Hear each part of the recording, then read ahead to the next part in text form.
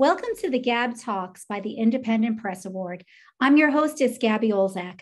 Joining us today is Carlo Pietro Sanfilippo, author of Afterlife, Waking Up from My American Dream. Afterlife was awarded a distinguished favorite in the 2022 Independent Press Award and 2021 New York City Big Book Award in Personal Growth. Carlo, a father of two sons, hails from St. Louis, Missouri.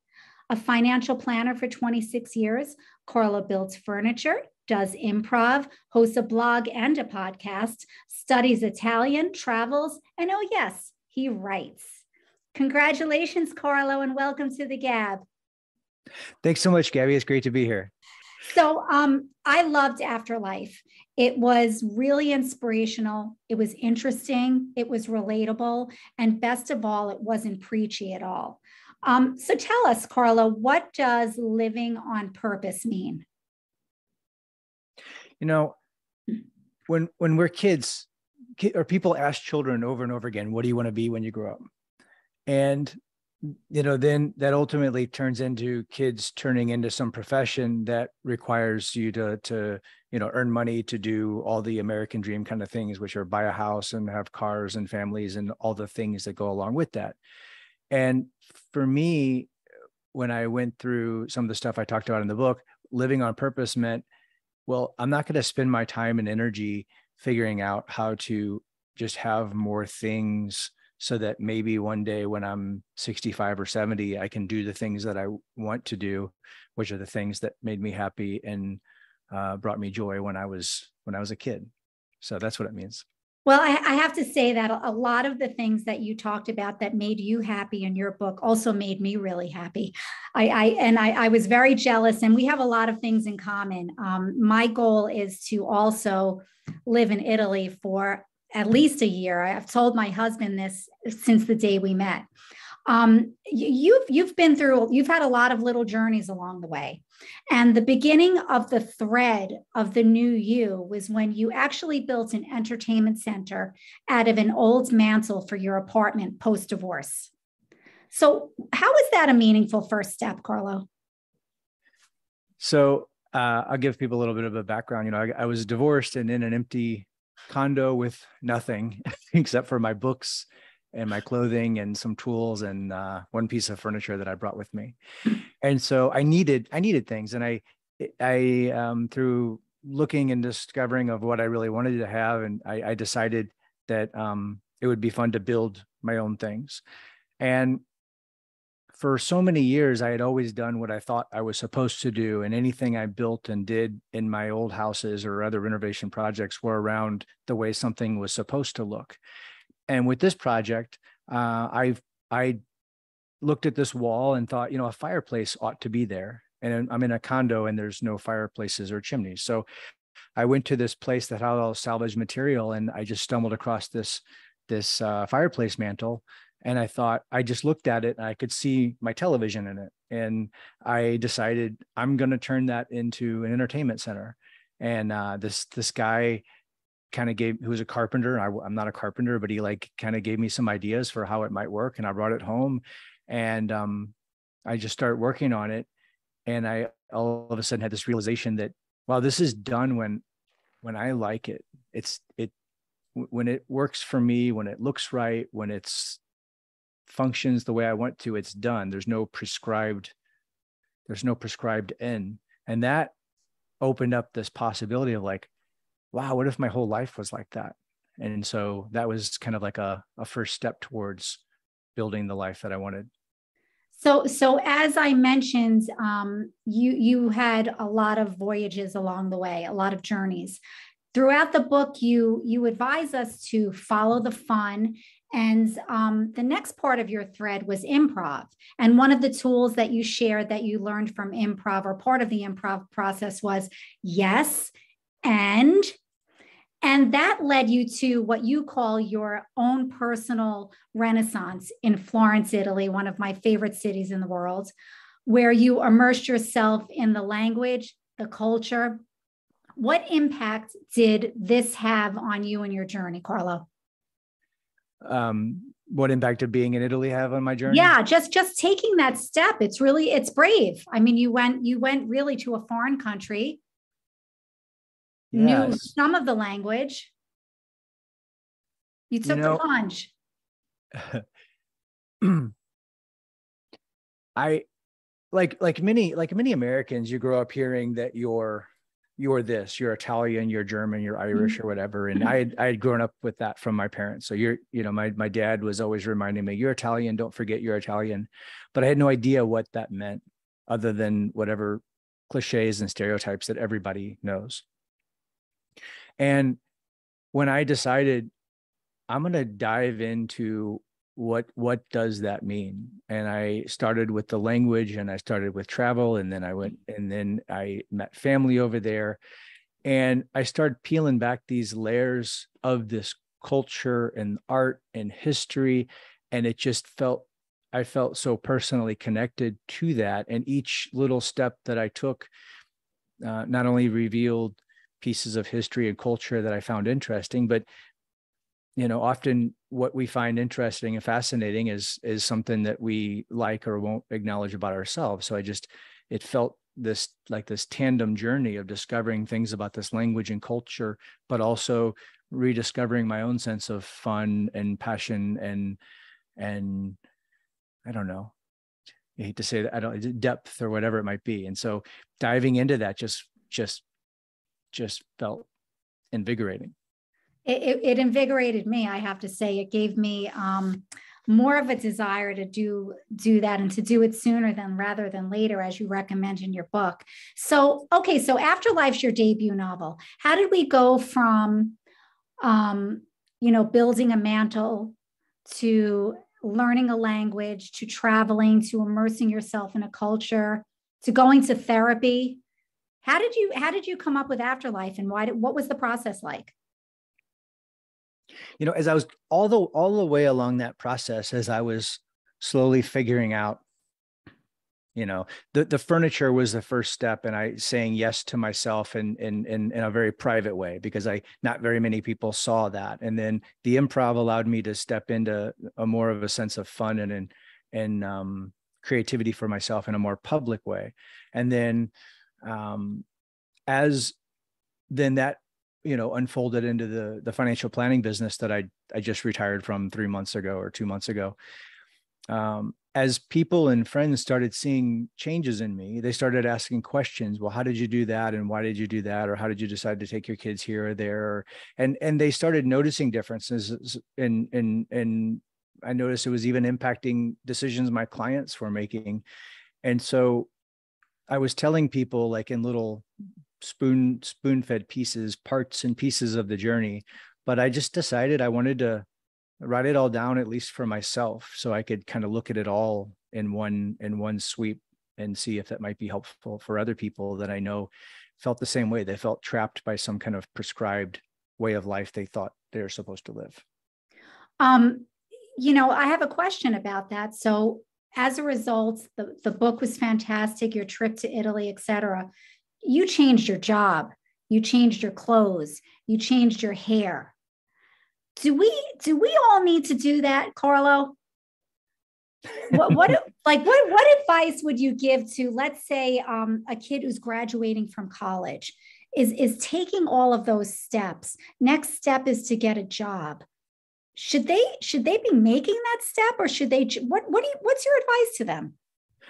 It's not about any of the clothing or hair or whatever. It's more about, I think about that because I have kids that are just kind of at the beginning of that journey. And that's what I want my next book to really be about, is how do you take some time to figure out what it is you want to have and be? And so it might be therapy. It might be working with a coach. It might be, which was very helpful to you. You say that from the very beginning, that all of this is not possible without a therapist, without a coach. Mm-hmm.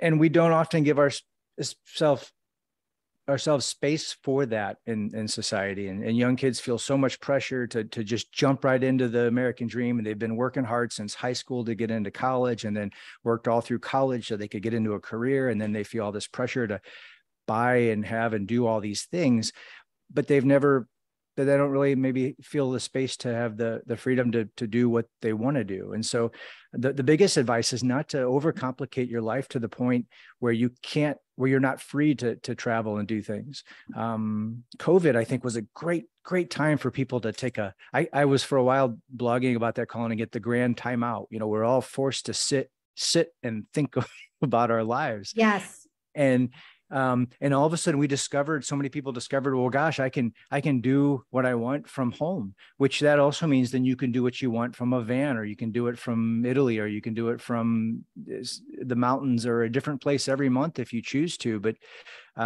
just having the courage to maybe really write down what it is you want, and then figure out how do you work toward that dream.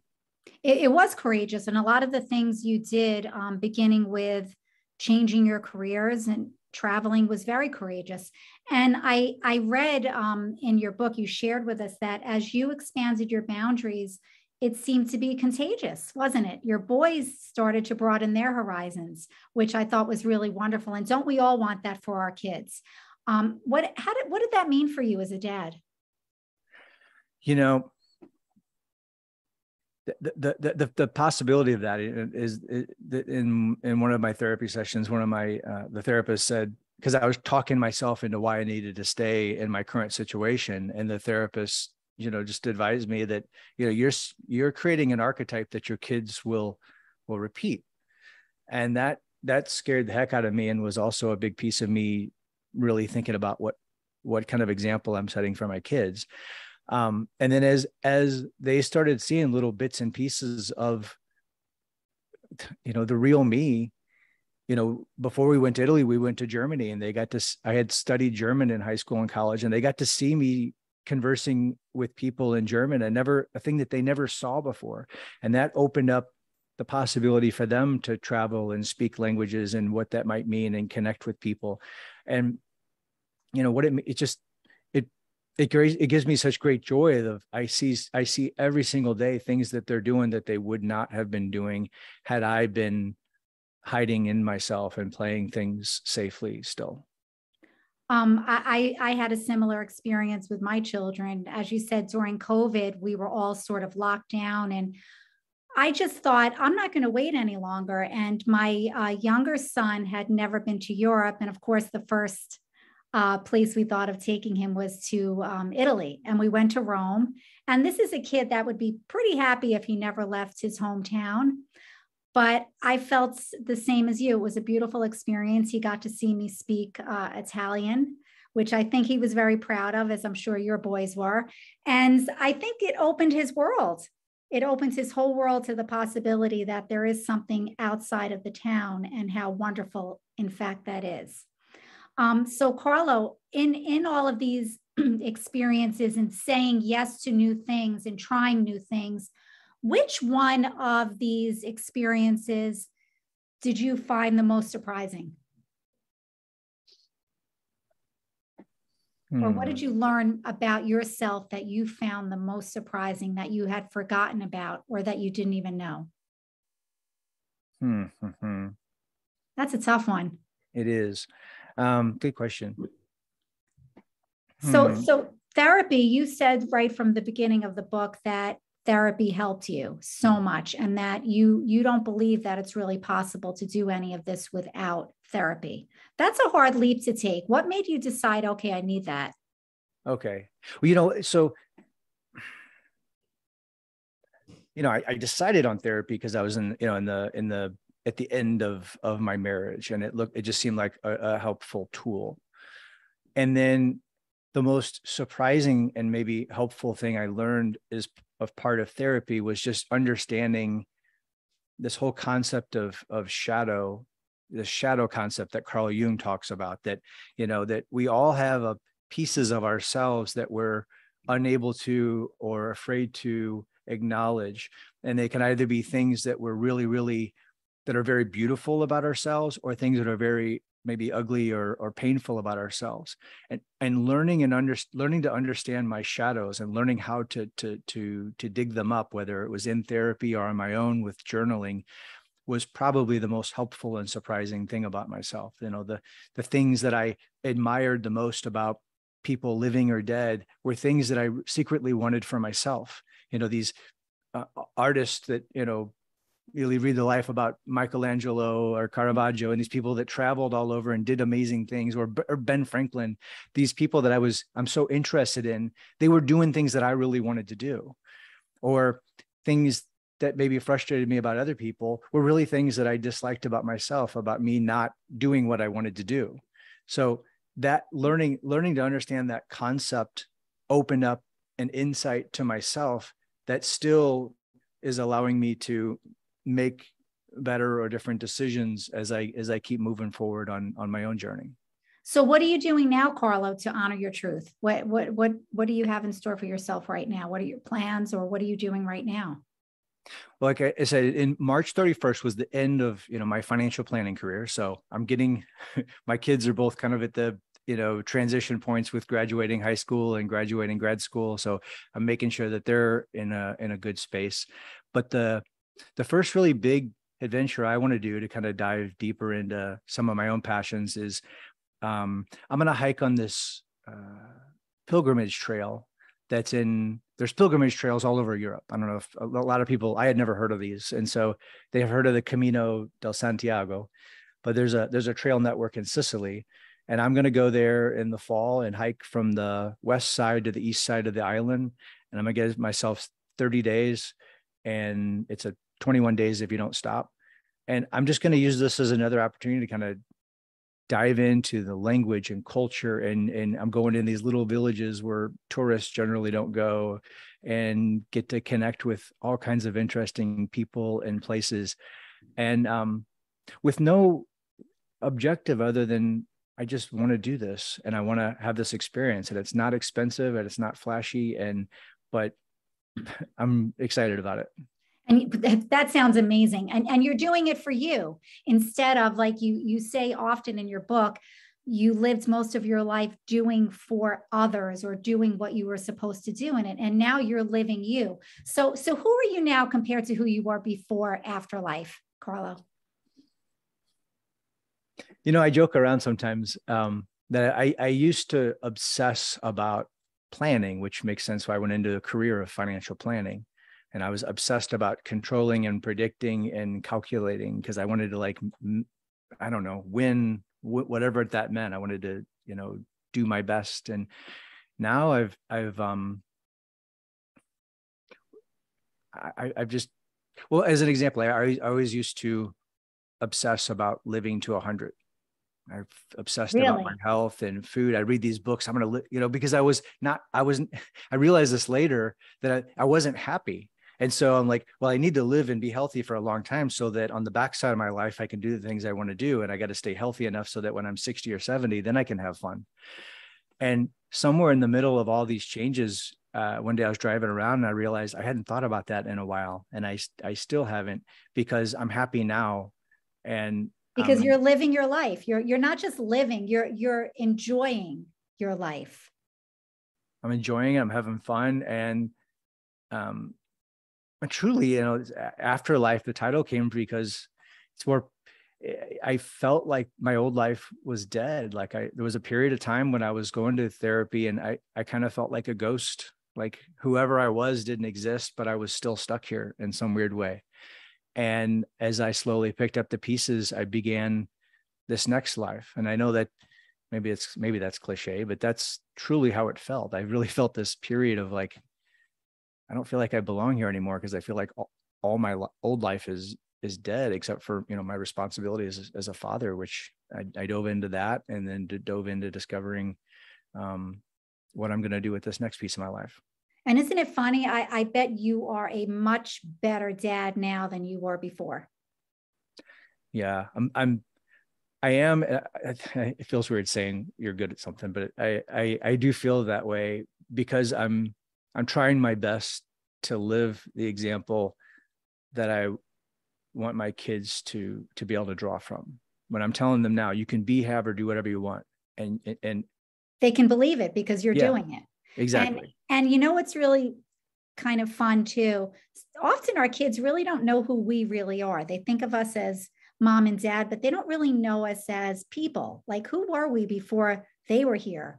And you're really giving your kids a great gift because they really know you as Carlo. It's kind of cool. No, thank you.